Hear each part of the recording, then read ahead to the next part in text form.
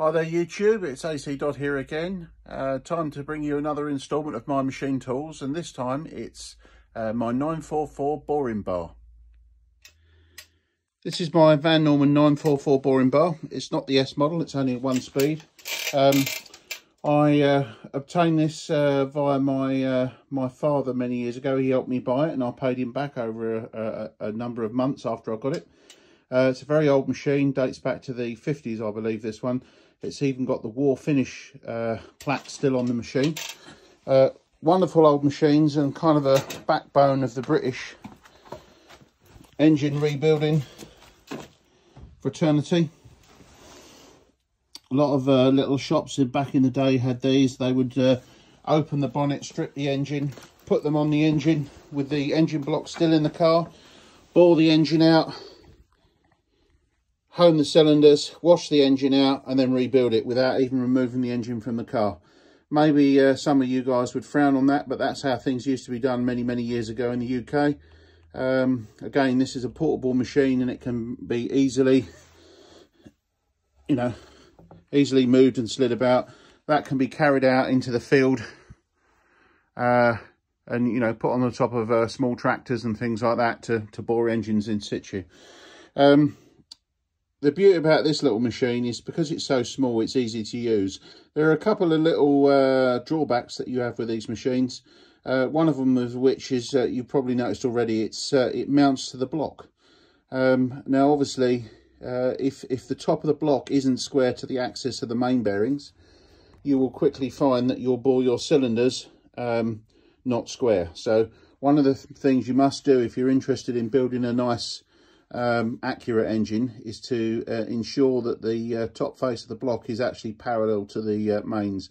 And on these A series, for example, that's that can be the case, but a lot of the time they're a good few thousandths of an inch out.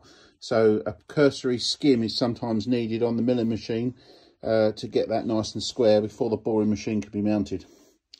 The beauty of these machines and these older machines is they'll do small cylinders, so they'll do the old Austin 7 engines and things like that, and they'll also do the the smaller bore Cooper 997s and the 850s and all that sort of thing. So this machine will do right up to over 4 inches with the appropriate cutting bits. I've had this machine probably must be 15 years, something like that, and I bought it second hand.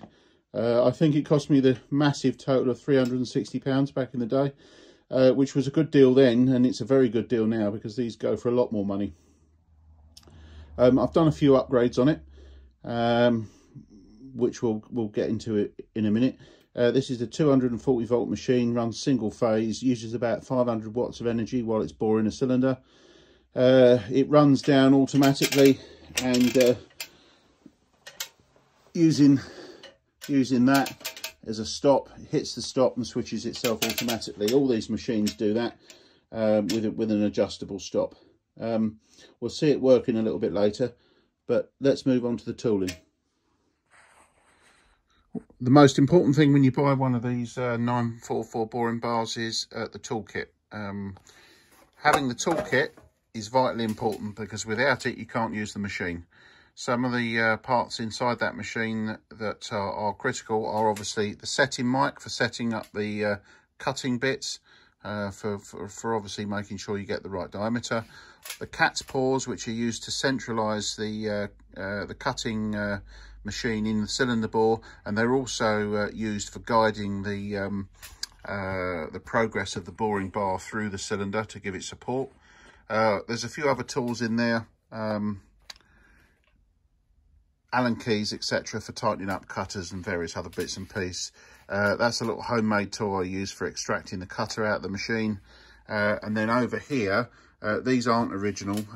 These are in fact aftermarket new cutting cartridges with that have been made specifically to take modern carbide inserts, indexable inserts. The original cutter, I believe I still have one in the bottom here, which is that one. comes with a small piece of carbide which you originally used to touch up on the machine. There was a grinding attachment on the machine, of which part of it is still in this kit. There's the bracket for holding it. I no longer use that. You can still get the grinding wheels, but there's no point nowadays, because if you use these new cutting cartridges with the indexable inserts, it just, you know, the modern carbides cut better, and they stay sharper longer, and you just simply rotate when the edge is gone. On these particular cartridges, it uses a negative insert, which means on a triangular shape like that one, there's 6 cutting edges. That will literally last a very, very long time.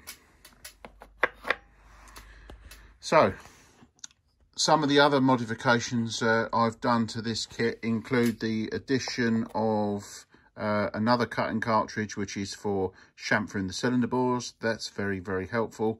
All these cartridges come from the United States. Beam Equipment is where I bought these from.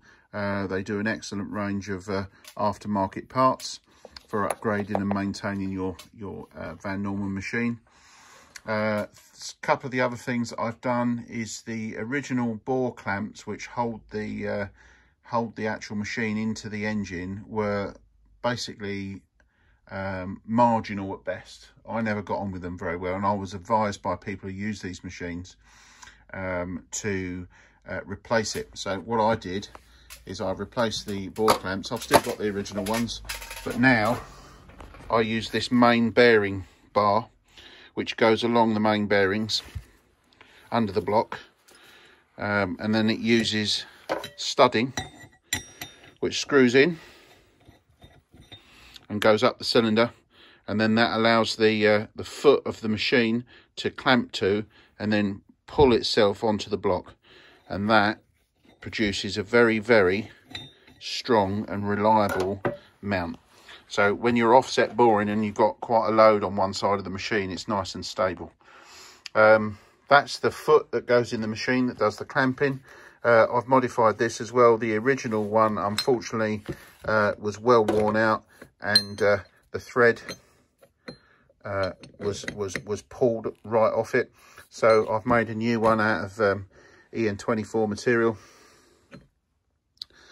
and then threaded it to match, and you can see that one's got there's no problem with the thread on that. Being EN24, it's a little bit harder, so it's just half hard steel, so effectively that's a lot stronger than the original mild steel version that was in there. So that modification will outlast me, no doubt. Going on to the adapters that screw into there. These are simple, just pieces of M12 studding, and then I have different lengths for different blocks. So the shorter one there is for the small bore A series, so that'll be the 850s, 997s, 998 blocks, not 1098s, etc. And this slightly longer one, obviously you can see there's no end, but you just take the top hat T shape off the end, screw it onto there and lock it on, and then this then becomes the bar for using in the bigger bore blocks. One of the other things I managed to find was an original copy, or an original reproduction, I should say, of the manual. So having that is not only an interesting read, but it does give you the information on how it's supposed to be used. As you can see, it's an American machine. Gives you all the details. This particular manual is for the 944S, I believe. So I wasn't able to get one, but it does include the rather aptly named sucker outer, which is a little attachment that goes in that you connect to a vacuum, and then you can suck away the chips, so you can bore it out while it's in an engine, and it won't even leave any chips in the engine. So that's you know, a rather interesting part of history, which I've never seen one, but I'm sure there is one in existence somewhere. Obviously a list of tools that go with it, and some instructions there on how to unpack it, oiling, greasing, how to use, etc. It gives you, you know, information on how to clamp it down, There's an interesting picture when I was talking about earlier about the bore clamps. I don't use those. They have a habit of coming loose if you're not careful, especially if you're offset boring. There's a picture of the original cutting tool and obviously how to set it. And another interesting one there of the original sucker outer, which I mentioned. So all in all, a useful document, and I was very happy to get myself one of those. You know, when you have old machines, it's always nice to get the manuals and things like that to be able to, you know, appreciate how they're meant to be used and how they was originally designed to be used back in the day.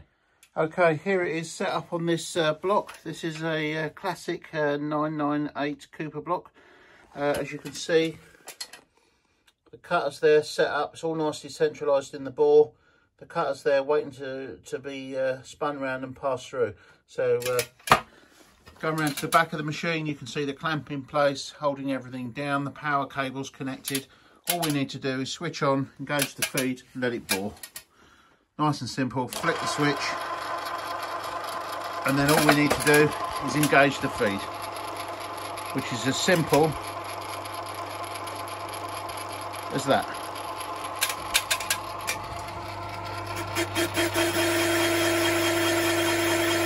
There she goes, boring away. That's a 30,000th of an inch cut in one pass. After boring the bore to size, we can change the chamfer bit, and that will go in and just gently put a nice chamfer on the edge of the block. In order to facilitate that, I use, there we go, get that focused. I use a dial gauge just attached to the feed bar, touching on the top of the machine, and then I can get all the chamfers on every bore the same. So with the boring bar moved out of the way, what we can see is a beautiful finish. So these machines might be old, but they still produce a lovely finish in the bore. Anyway, the trouble is with a boring machine is that's only half the job. In order to be able to use that now, we need to hone that cylinder before it's ready to use. So what we did there was cut this particular cylinder almost 30 over, but actually we left about 3/1000 of an inch in the hole so we could hone that out, ready to get the appropriate finish for the rings.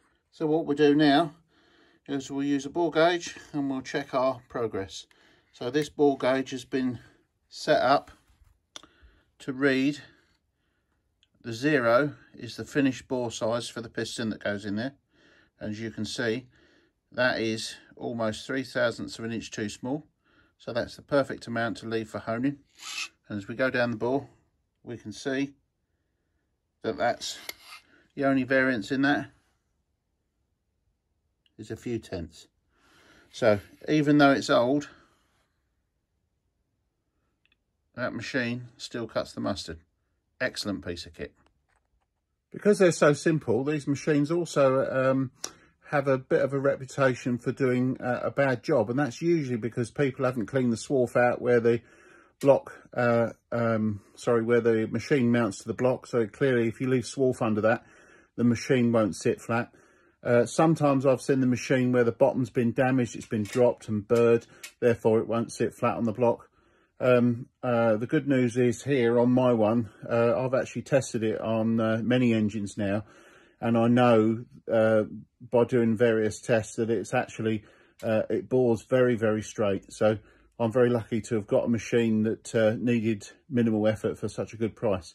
But all in all, you can't really argue. These 944s make excellent machines for the home machinist. That just leaves me to say thank you very much for watching this video. As ever, like and subscribe and help me make more videos. So thank you very much.